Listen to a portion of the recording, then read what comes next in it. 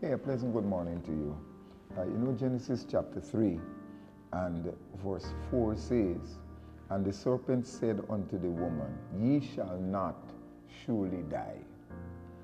Why doubt God, who said that you shall die if you pick up the fruit and eat of it, and believe Satan? Why do that? But you may criticize Eve, but that is exactly what many human beings are doing right now. We know that somebody has died, and people come with all types of jiggery-pogery story trying to tie up our head. God said, you shall surely die. But we know that, but we still don't accept what God said. God is the originator of life. And if he said, secondly, in Romans chapter 6, verse 23, that the wages of sin is death. Listen, that is what it is. If you don't want to die, do not sin. But you know that is impossible because all have sinned and have come short of the glory of God. Listen, whenever you are thinking about who to trust, it is always the better deal to trust the person who you have a relationship with and who has made sure over the years that they kept their side of the bargain. Listen, Eve broke that. She had a relationship with God.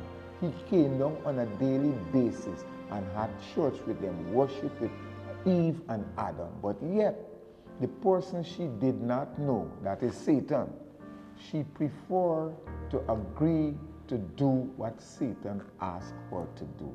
Let us stop that. And in our spiritual lives, as well as in our daily relationships, husbands and wives, parents and children, never you make the decision to try what somebody who you do not know try to get you to do. Think about that. Do not make the decision like Eve did to try what somebody who you don't know and don't trust and give up on doing what the person who you know and trust has told you to do.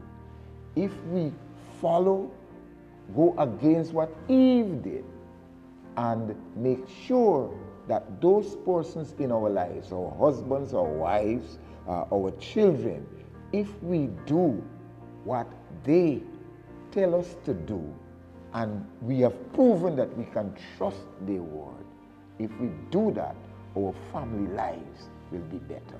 God and Father, guide us as we go through the day and help us not to follow the way of Eve, to trust someone we don't know and give up on the person who we know well. Guide our minds and help us to think about the consequences of our choices. In Jesus' name I thank you. Amen. May God richly bless you as you go through the day.